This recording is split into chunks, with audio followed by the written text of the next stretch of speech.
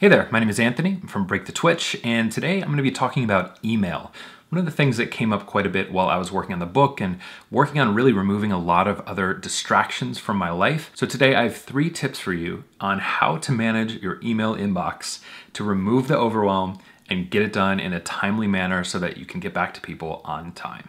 Break the Twitch. All right, so the first thing you can do to get rid of inbox overwhelm is somewhat counterintuitive, but it is to delete the email app from your phone. Now, trust me, I know this sounds counterintuitive, and you might think, well, if I get rid of some of the emails I have in a spare moment or while I'm riding the bus or doing something else and I just do it from my phone, shouldn't that be reducing overwhelm when I get back to my computer and do the rest of my emails? The answer is no. In fact, you're most likely getting more overwhelmed because you have your email on your phone as well. And here's what happens.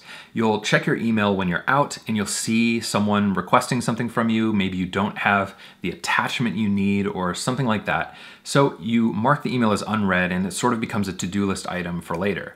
Then you go to your lunch meeting or do whatever it is you have to do, and all of a sudden you're thinking about that thing that you have to do later. And you still have to do it even though now you know about it. Had you not checked your email and just gotten on when you got back on the computer, when you could have actually done something about it, you wouldn't have had to worry about it all the time that you were at your lunch meeting thinking about other things. So by removing the app from your phone, you're actually making a huge step towards spending intentional time checking your email and responding all at the same time. And that's actually the next point. Pausing for a helicopter right now, because that's what happens. The second tip I have to help you reduce inbox overwhelm is to batch your email processing. So the worst thing you can do is have a tab open with your email in it all day long in the browser while you're trying to do other work, whether you're writing or working or doing anything else. It's awful to have your email open all day.